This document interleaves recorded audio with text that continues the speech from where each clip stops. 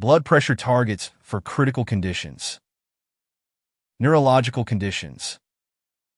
In subarachnoid hemorrhage cases, hypertension must be managed to prevent rebleeding episodes. Systolic blood pressure should be maintained between 140 and 160 millimeters of mercury. In cases where intracranial pressure is elevated, mean arterial pressure must be sustained above 80 millimeters of mercury. For spontaneous intracerebral hemorrhage, hypertension management is indicated to minimize rebleeding risk and hematoma expansion.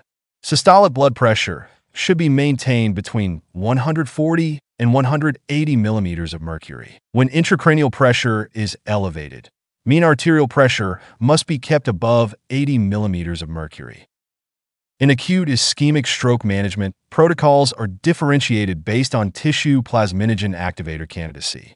For tissue plasminogen activator candidates, systolic blood pressure must be verified below 185 and diastolic pressure below 110 millimeters of mercury prior to administration. Post-administration, systolic pressure should be maintained below 180 and diastolic below 105 millimeters of mercury for 24 hours.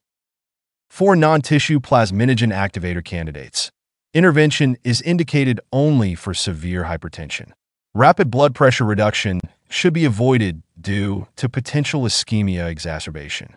Enhanced perfusion pressure may be beneficial for penumbral tissue preservation. In hypertensive encephalopathy cases, blood pressure reduction of 20% is indicated within the first hour. For neurological conditions, first-line antihypertensive agents are identified as labetalol and nicardipine. Vasodilators such as nitroglycerin and nitroprusside should be avoided due to their potential to increase cerebral blood volume and intracranial pressure. Trauma management protocols will now be discussed.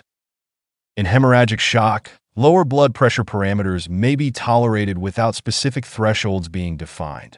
Controlled resuscitation protocols should be prioritized. Excessive fluid administration should be avoided to prevent hemodilution, volume overload, and clot disruption. Additional considerations must be given to elderly patients, those with uncontrolled hypertension, neurogenic shock, or significant head trauma. For neurogenic shock, mean arterial pressure should be maintained above 85 millimeters of mercury to ensure adequate spinal cord perfusion. Early vasopressor initiation should be considered when targets are not achieved with volume resuscitation.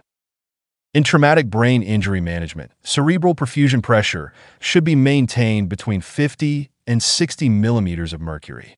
Age-specific systolic blood pressure targets are established as follows. For patients aged 50 to 69 years, systolic pressure should be maintained above 100 millimeters of mercury. For patients below 50 or above 70 years, systolic pressure should be maintained above 110 millimeters of mercury. When intracranial pressure is elevated, mean arterial pressure must be maintained above 80 millimeters of mercury. In cases of severe hypertension exceeding 200 millimeters of mercury, pain management should be prioritized. Aortic dissection management protocol. Initial pain control should be achieved with fentanyl administration. Heart rate should be maintained below 60 beats per minute, and systolic blood pressure should be reduced below 110 millimeters of mercury to minimize shearing forces. Critical considerations. When multiple therapeutic priorities are identified, interventions addressing the most immediate life threat should be prioritized. These protocols should be considered as general guidelines and must be modified according to individual patient circumstances.